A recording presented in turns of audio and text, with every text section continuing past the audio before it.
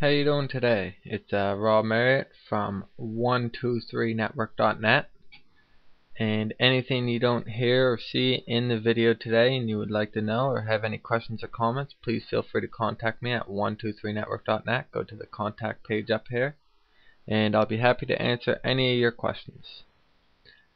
Okay, now this will be Cpanel tutorial part 5. As you've seen in my previous videos, I went through the preferences in part 1, mail in part 2, files in part 3, logs in part 4, and now we're on part 5, which is the security. Okay, first we're going to be going over the password protect directories section there. In this section here, this option will allow you to set a username and a password to access a particular folder or a URL or folders from the web. This could be good when you need to limit access to a certain part of your site due to, say, maintenance, age requirements, member requirements, such as advanced members, so on and so forth. Just an example, say if somebody went to your website, typed in your website, if you wanted to password protect your website as well, you can, your whole main website.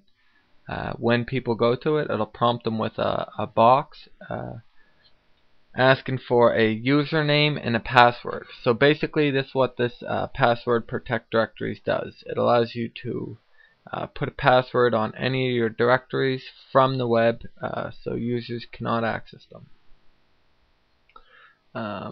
It's fairly easy to set up, simple, that's why I didn't click it, just to show you. It'll ask you if you want to do it for a subdomain or your domain. You go ahead and go in and you'll create your user. It's fairly simple. So next we got the IP deny manager, and what this feature here will be for is if you're having trouble, spammers, people you don't want to access your website for a certain reason, use this feature to block a different range of IPs accessing your site. If you have the IP, you can put the IP in there, add the IP, and it'll block it from accessing your website.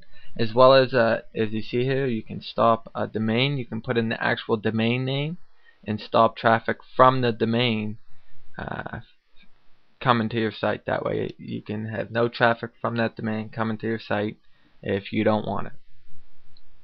Now next, the next section we'll be going through here would be the hotlink protection. So hotlink protection. Now what hotlink protection does is it prevents your websites from people stealing or linking the images on your site or the links on your site to their site, or from one site to another. So basically, as a quick example here, I don't really need to go through and show you this. I don't really have it set up, as it's not really too important for me at the moment.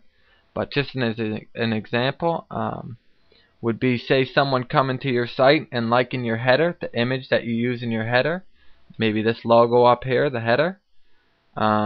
Say they like that header and they right click and use copy image location, and say they use the image tags on their website or another site or a form and used your image in the image tags, that would be causing you extra bandwidth.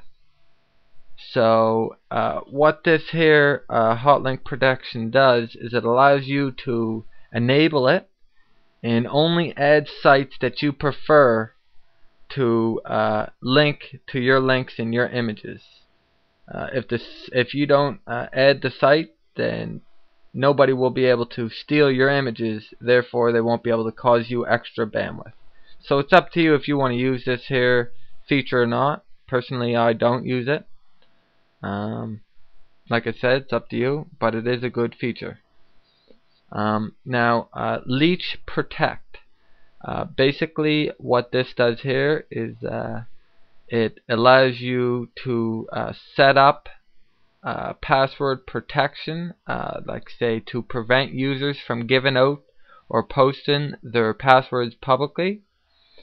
Basically, you just use this feature here to send emails or lock an account if the user failed to log in at several attempts.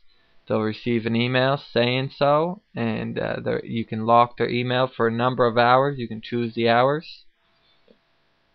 Pretty straightforward. And the last feature we have there is the GNUPG keys.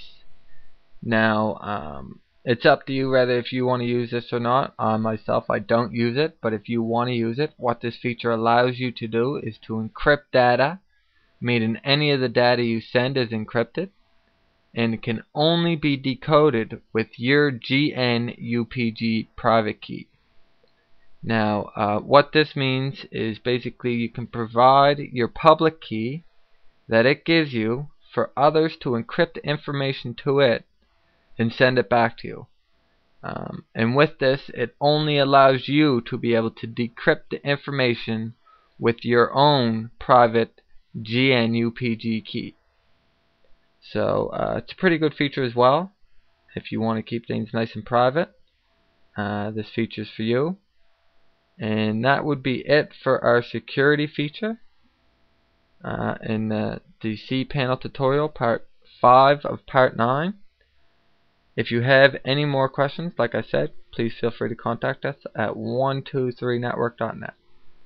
Thank you very much, and have a nice day.